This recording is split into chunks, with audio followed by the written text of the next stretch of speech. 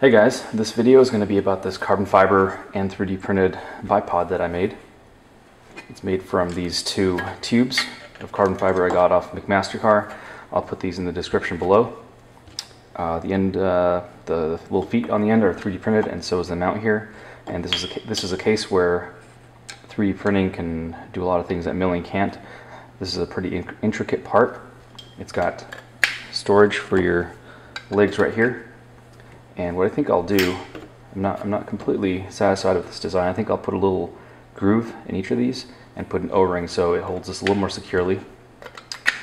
But I don't know if you can hear it, but you can hear a little pop from the suction when you pull it off. And the same happens for these guys right here. And it mounts to a key mod rail.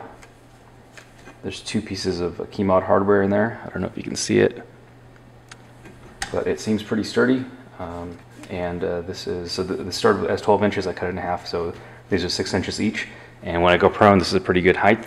I made this because I wanted to convert one of my AR-15s into more of a DMR build, so I think I'll get a longer rail, so I get a longer sight radius also. And as far as strength goes, it seems to do just fine. And under recoil, it's going to be pretty level, so it's just going to slide along here. Even if you press on it, all it does is push the legs further into there, not further into there, but more securely.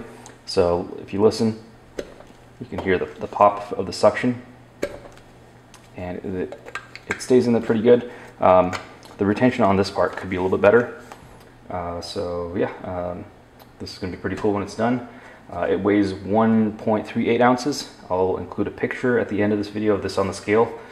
I don't want to take it off right now, but it's very lightweight. I know there's a lot of bipods out there, but many of them are heavy, or if you want a lightweight one, it's quite expensive. So this is a cheap option that's lightweight. The only thing you give up is adjustability, and it's not the most rugged design, but for the things I use it for, and I think what the things most people would use it for, it's more than sufficient. So I'll include a link to this part if you want to try and print that, also the legs and the parts here. If you don't have a printer and you want me to make one for you, I'll drop me a line. I'll put my info in the description below. That's it for this video. I'll see you guys next time.